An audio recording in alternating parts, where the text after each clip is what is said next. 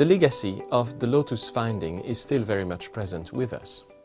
However, the underlying understanding of international law that it conveyed was very much controversial from the start. The 12 judges making the court in that case were equally divided, 6-6, and the case was only decided because of the casting vote of the president of the court, at the time Max Huber from Switzerland.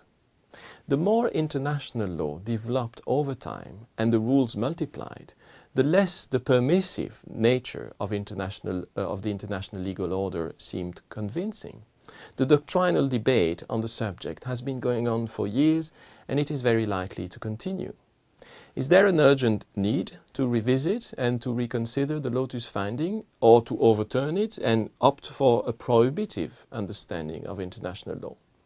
Well, probably not, as the abundance of rules in contemporary international law renders that debate even more theoretical today than what it was back in 1927.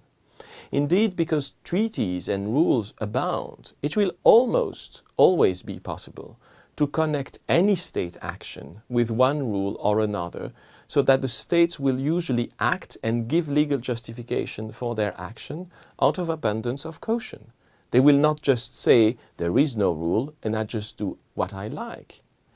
This being said, it is interesting to see if the Lotus understanding of international law has a permissive legal order, has survived in the case law of the International Court of Justice.